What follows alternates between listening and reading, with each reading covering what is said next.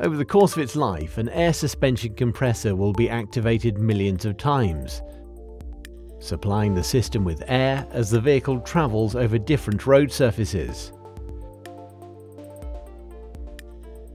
If the compressor becomes overworked or faulty, this can illuminate the warning lamp on the instrument panel and log fault codes in the control unit. In this video, we replace the air compressor on a Land Rover Discovery 4. Febi Air Compressor 185706 comes complete with the relay, pipes and fixings to cover earlier Discovery 3, 4 and Range Rover Sport models fitted with older designs of compressor where the pneumatic pipes require modification. This is outlined in this Febi Pro Tip Bulletin, which can be found at www.partsfinder.bilsteingroup.com. To begin the process of replacing the air compressor, set the air suspension into jacking mode before raising the vehicle. Ensure all doors are closed.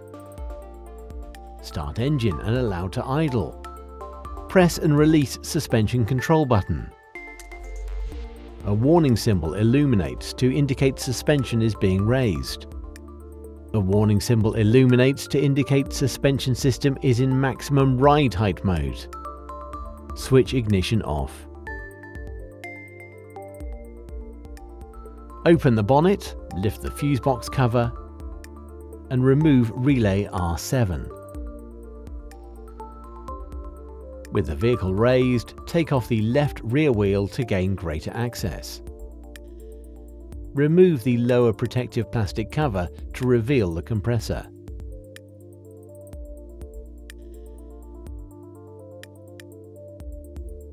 Unclip the two connectors from the wiring harness. Remove all pneumatic pipes from the compressor, ensuring no road debris enters the pipes. Remove the two lower bolts retaining the bracket to the chassis. Then remove the mounting bolts for the compressor. Remove the compressor. This then allows easy access to the upper bracket retaining bolt. Remove the bolt and bracket, then take off the upper protective cover. Install the new upper protective cover, ensuring it slides behind the solenoid valve.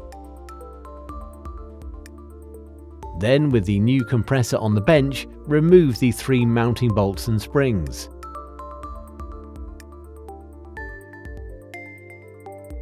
Install the new bracket with the single upper bolt to the chassis.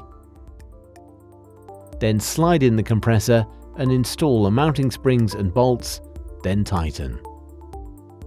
Swing the bracket and compressor up to align the two lower holes and install the fixing bolts.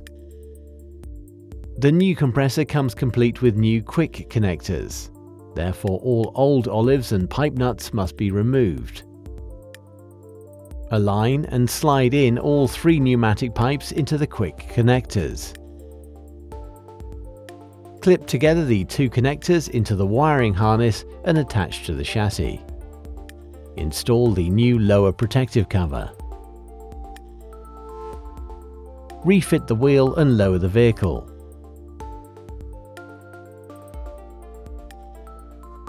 Install the new relay and carry out a software update if required when modifying a vehicle with an older type of compressor. Deactivate jacking mode.